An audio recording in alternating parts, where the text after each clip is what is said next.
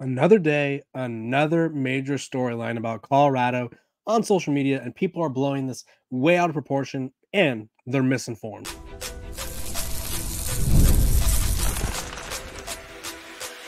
You are Locked On Buffs, your daily podcast on the Colorado Buffaloes, part of the Locked On Podcast Network, your team every day. Welcome to Locked On Buffs. I am your host, Kevin Borba. Today's episode of Locked On Buffs is brought to you by our sponsors over at Gametime. Let me tell you about Gametime. So you can download the Gametime app, create an account, and use code LOCKEDONCollege for $20 off your first purchase. Terms apply. We are also brought to you by the Locked On Podcast Network. It's your team every day for free and available wherever you get your podcasts. So thank you guys for tuning in, making me your first listen of the day. Let's dive right into the latest Colorado drama. If you guys haven't heard, Colorado has allegedly faked a clip on social media, and people are upset. People are trying to roast Colorado. So, long story short, the Colorado football social media page posted a video of Shedeur Sanders avoiding the rush, stepping up in the pocket, delivering a strike to LeJohntay Wester for a touchdown in the back of the end zone, who he kind of toe tapped in. It was a nice catch. He's super fast.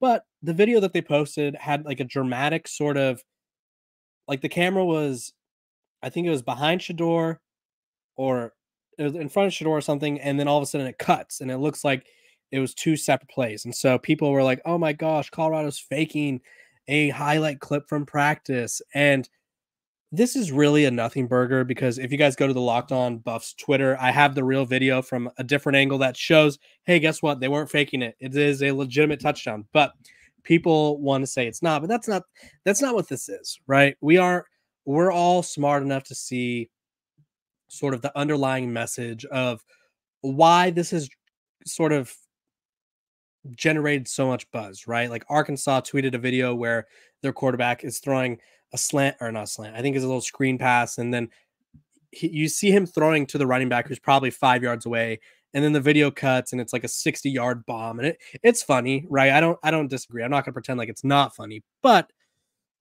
let's be real here. Like, the reason that everyone is jumping at Colorado is there's this underlying sort of narrative about, or in college football, there's this underlying sort of mindset, not narrative, a mindset that Colorado is getting this attention because Deion Sanders is their head coach. They haven't proven anything.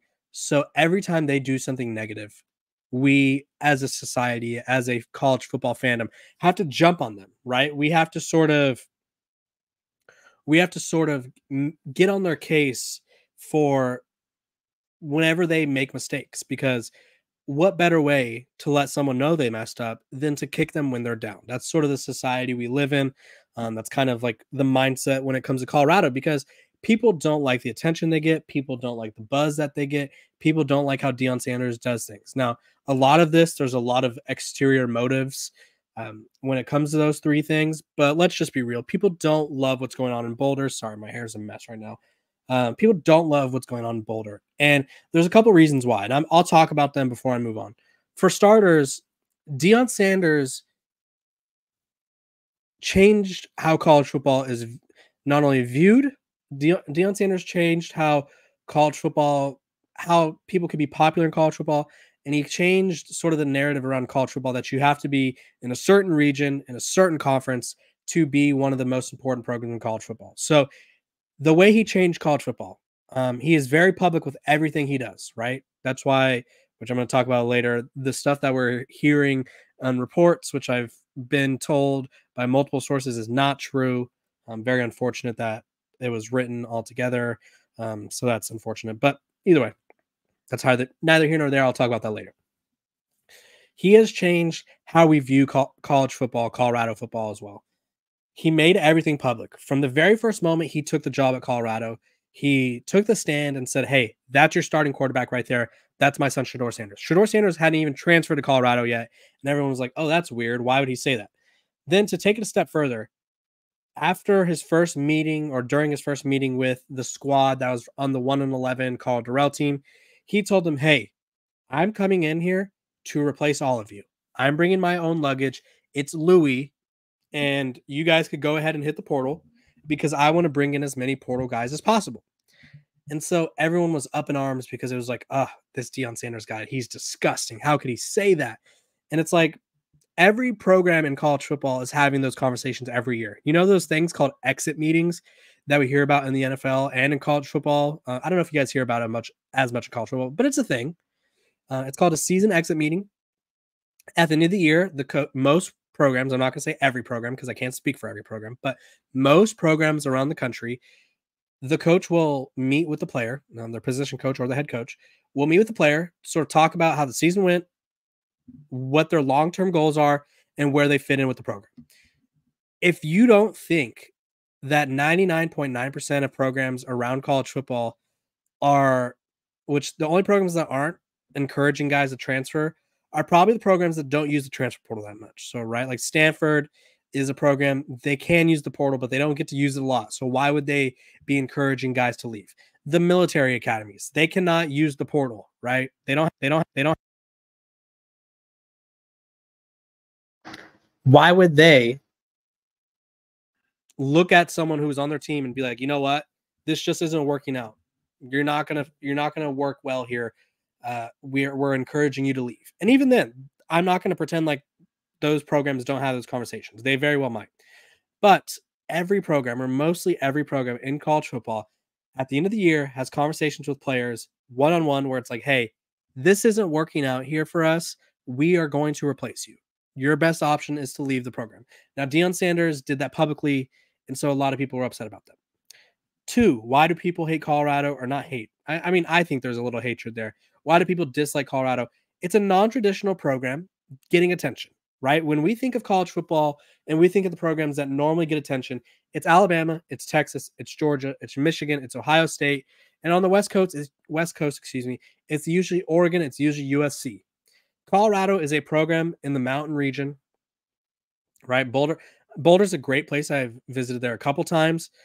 Great place, great college town, great energy around the program now. But it's not in the SEC. It's not in a major market like Los Angeles or near the Atlanta market. It's just not.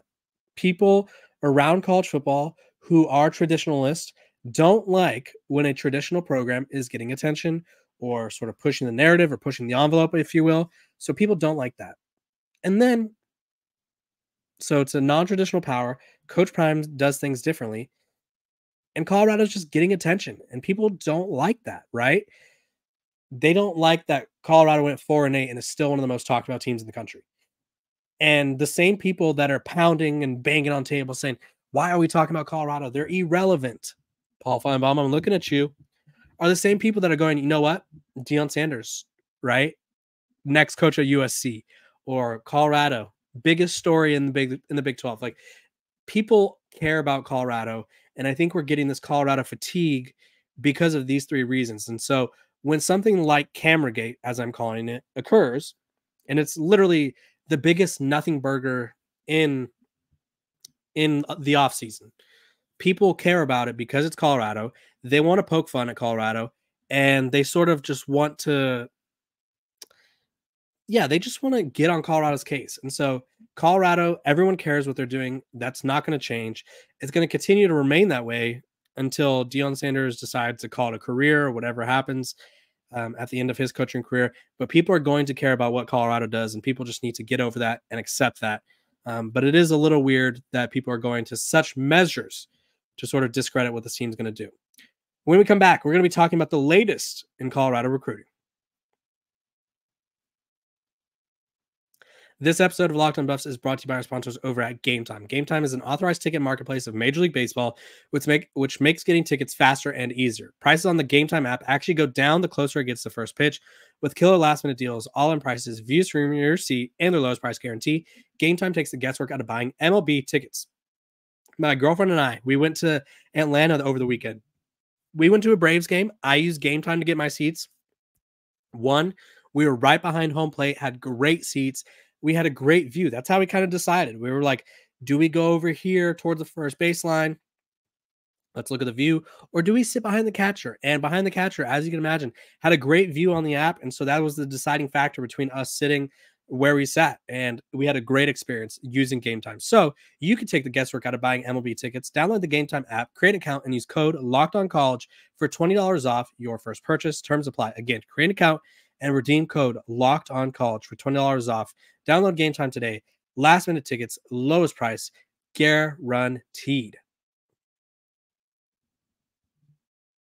Welcome back to Locked On Buffs. I appreciate you guys for tuning in every single day, making me a part of your daily routine, making me your first listen of the day. My everydayers, you know who you are. You tune in every day. You like, you subscribe.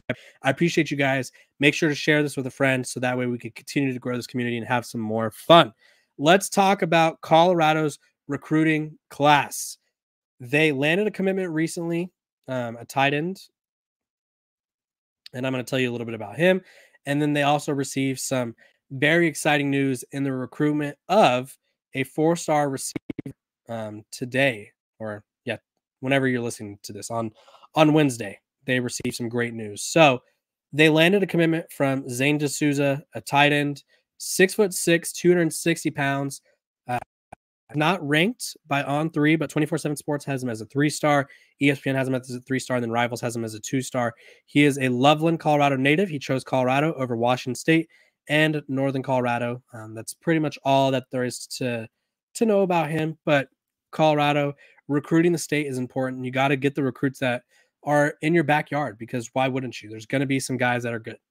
Now let's give to the big name of the class for Colorado, which, I mean, it's a pretty big deal because they are in there with a who's who of sort of this big brands of college football. They're in the mix. But first, I want to tell you guys, if you need a second listen of the day, because I know Locked On Buffs is your first listen of the day, go check out Spencer McLaughlin over on Locked On College Football. He has you covered for everything, whether it be the NIL, the transfer portal, new college football, expanded playoff, and more. So Locked On College Football is available on YouTube or wherever you get your podcast, part of the podcast network team every day. Back to what we were talking about, recruiting nitty-gritty. Colorado is currently among the finalists for 4-star wide receiver Andrew Marsh. He's going to choose between Washington, Colorado, Texas, USC, and Michigan on August 20th. Obviously, a real who's who. Washington was just in the title game. Michigan won the title. USC and Texas are both blue bloods. And then there's Colorado. What to know about Mr. Andrew Marsh? Well, 6'2" at receiver, which, I mean, I love a good big receiver. I love the big body guys, and I think Colorado, I think Colorado is going to have a lot of them just sort of in their offense, because it allows them to take chances. According to 24/7 Sports, he's ranked as a 66th player in the country, 10th best receiver, 13th best player in the state of Texas. He has around 40 offers. His recruiting breakdown, it says for 24/7, says he's explosive, productive receiver with a lean, wiry, strong build, and impressive athletic markers in vertical and broad jump categories. Frequent big play merchant that thanks largely to slippery strength and athleticism in run after catch situations, or not unorthodox in gait and play style, but fights through tackles and maintains balance to get extra yardage despite a slighter frame. He's a long strider runner. He has a lot of track background and gained more than 1,100 yards as a junior, and enters his senior season with 2,400 plus receiving yards, and then is also someone that can make plays in the return game. So he is someone who, and they also view him as a long-term legitimate NFL prospect. So he is someone that could do a little bit of everything, right? Caught 65 passes for 1,100 yards and 15 scores last year. During his 2022 season, Texas District 19-6A. Newcomer of the year as a sophomore, finished the year with 53 catches for 845 yards and 11 touchdowns. And then during his freshman season, had 31 catches for over 400 yards and 5 touchdowns. So this guy does a little bit of everything, right? He's a perfect receiver for Colorado. They want size. They want after the playability. They want speed. They want someone who could make impacts in all aspects of the game. You put this guy on the field and he's going to make plays. And that's exactly what Andrew Marsh does. So Colorado in the top 5, and they have a long ways to go. Michigan's viewed as the favorite, but that doesn't mean you could count Colorado out. As long as Deion Sanders is in the mix. Like, as long as pen is not put to paper, you cannot count one Mr. Coach Prime out. When we come back, we're going to be talking about the latest on the locker room sort of scandal and what I've been told by someone really close to the program. Very unfortunate situation on what is being reported. Welcome back to Locked On Buffs. I appreciate you guys for tuning in every single day, making me your first listen of the day. We're free and available wherever you get your podcasts, so make sure to like, subscribe, follow, all that jazz. And let's talk about the latest drama around Colorado football. But first, a sip of my water. So, I'm sure you guys all know the story, right? Colorado reporter over at Athlon Sports, who I have to remind people, I'm not associated with it. I'm not associated with his site. I cover Colorado from a national basis. I cover all of college football for Athlon Sports. I cover them from a trending news standpoint. So I do not really have, like, I'm not running their Colorado site. We'll put it that way. So I think that's important to note. So I think a lot of people that have been tagging me, like, hey, figure this out. What are we doing? Like, what is happening here? Let me just tell you, from what I was told, someone very close to the situation, someone very close, someone that I respect, someone that you guys respect. I'm obviously not going to name names, but we had a conversation over text, and we were just talking about it. And he said he respects me. He says, I respect you. I know this has nothing to do with you, but much of what was reported is absolutely not true. So what was reported was that there was guns in the locker room. There's sort of this notion that it's a real life Grand Theft Auto video game in Colorado. There was a notion that there was a gambling debt of $10,000. There was a notion that Shiloh Sanders was bullying Cormani McClain, physically assaulted him, and then Cormani McClain was telling him that he was going to kill him. What else was in this story? I'm trying to remember. There was a lot of things that when it was reported, I reached out to people who I knew are very close to this situation, very close to the team, and they did not share the same sentiment. And then the conversation I had today sort of was just the icing on the cake of, like, I can't say whether or not the writer of the story was told this information by other people. Like, would it have shocked me that people are trying to sort of tear down this program? No. Right? I think it kind of reminds me when you have an ex-girlfriend or an ex-boyfriend, whatever it is, and you guys don't end on good terms, and then someone says, hey, were they a good person? Did you enjoy every second with them? And they kind of have an opportunity to sort of get their licks in. And I think that's what this is. I think if that's the case here, if these comments were actually made, I think it's sort of an instance of someone who left the program not on good terms. But from what I was told, much of the substance from the story itself didn't happen. And so if you're Colorado, what do you do for this situation? Well, you can't let this derail you from preparing for North Dakota State in I think it's 22 days at this point. You can't let this actually, like, distract you. Like, if Colorado's on camera all the time, and this stuff is not shown on camera. Like, there was talk of straps, right? The players were comparing who has the biggest strap, which, if you're not familiar with the lingo, that means a firearm. And then the video, which Ryan from DNVR posted it, and I quote tweeted it today. There's a video from Well Off Media, and they're talking about straps, all right, but they're talking about the defense. Like, they're not talking about, like, oh, hey, this is sort of like, just a scandal. Like, people are just doing this to just have fun. And the writer went on Le Batard today and sort of talked about it. And Le Batard has since deleted all of their stuff with him.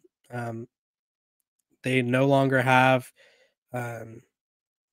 their interview with him, and I think they were misinformed, just like the rest of the college football world has been. But the story is misleading. That's all I'm going to say, and I hope it doesn't distract anyone. I do hope that I hope the truth comes out. Like, that's kind of the problem with anonymous reporting is like, if you can't get your source to come forward, you have to deal with the blowback. And I know Coach Prime sort of flirted with legal action, was kind of what I was shown earlier today. So very weird situation. I'm here to tell you, from what I've been told by people who are very close to the program, people that you guys know and respect as well, I'm not going to name them, that's not what happened. And I'm going to leave it at that, because I'm not in the business of dragging people's name through the mud, but I do think that it is worth saying that is not what I've been told, and that is not what people around the program, who are also around the program, have been told as well. So we'll just have to wait and see if anything more comes out of it. But nonetheless, I appreciate you guys for tuning in to Locked On Buffs, making me your first listen of the day. If you need a second listen, go check out Locked On College Football. Spencer's got you guys covered on everything you need to know about everything happening in college football. I appreciate you guys for tuning in. Again, making me your first listen of the day, and I hope to see you guys tomorrow. Make sure to like, subscribe, follow, and share this with a friend.